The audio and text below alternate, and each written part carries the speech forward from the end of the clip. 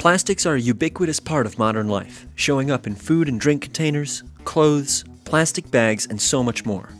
Plastics have gotten a lot tougher over the years, but as anybody with a banged-up old cell phone in their pocket can tell you, they still scratch and crack with wear. That's why chemists and other scientists are developing a new type of plastic that mimics the human skin's ability to heal scratches and cuts. These new plastics offer the promise of cell phones, laptops, cars, and other products with self-repairing, longer-lasting surfaces. For a first-hand look at self-healing plastics, we visited the lab of Nancy Sottos. She's made many contributions to this field and has published her work in a number of American Chemical Society journals. So self-healing materials are inspired by the human body. You know that if you get a cut, what happens right away is that you've got a circulatory network. The first thing that happens is a quick response. It brings the necessary clotting agents and you form a clot. Then depending on the severity of the cut, then you have other processes go along, like you have a lot of remodeling and regrowth that'll occur, and then basically you heal.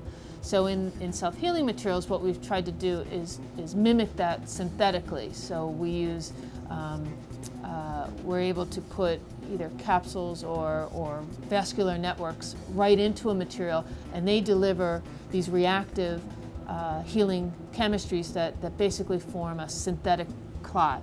And sometimes, just like in a natural system, the healing, it takes a while. You may close it, but then you have to give it time to polymerize and heal. Today I'm going to show you microcapsules that are being used in self-healing materials. So first, I will show you some microcapsules. You can imagine like a little tiny eggs that has a liquid core material protected by solid shell wall materials. So you can see they are microcapsules. When you apply some force and break it, you can see liquid core material release out like blood. So you can see this is an intact specimen. So now I'm going to break it.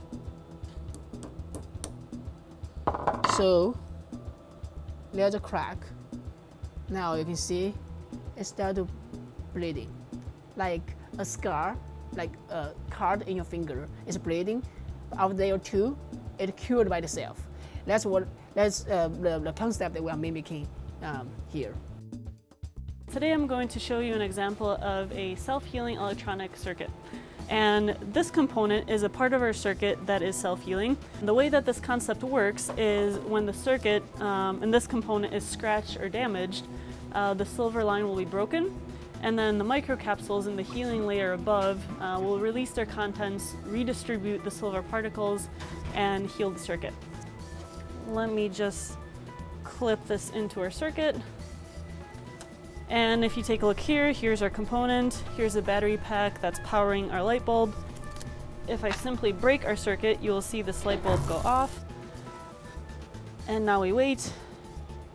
As these particles are redistributing, that's really what's limiting the healing time. And now the light bulb is on, and we've restored conductivity, and this is our self-healing concept for electronics.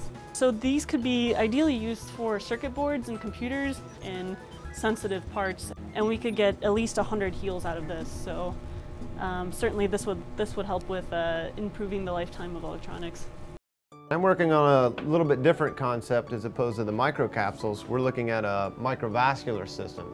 So this is a bio-inspired concept, similar like you have in your bodies. We have veins and these type of vascular networks running in our system. And the advantages of these is that we can now, instead of delivering just one-time healing agents, we can actually deliver multiple times and pump as if you were actually bleeding in a system. And so in order to demonstrate this concept, what we're going to do is we have a foam sample here where essentially we're going to apply load to this member, and as it starts to bend, there's a crack in this material. We will then pump some of this material into the crack location, and it will begin to foam and react. And upon subsequent unloading, and about 5 minutes later, you can see that foam has been created and expanded and actually filled the entire crack plane. It's actually coming out of the material now. And if we test this material again, it will actually end up, in some cases, stronger than it was before.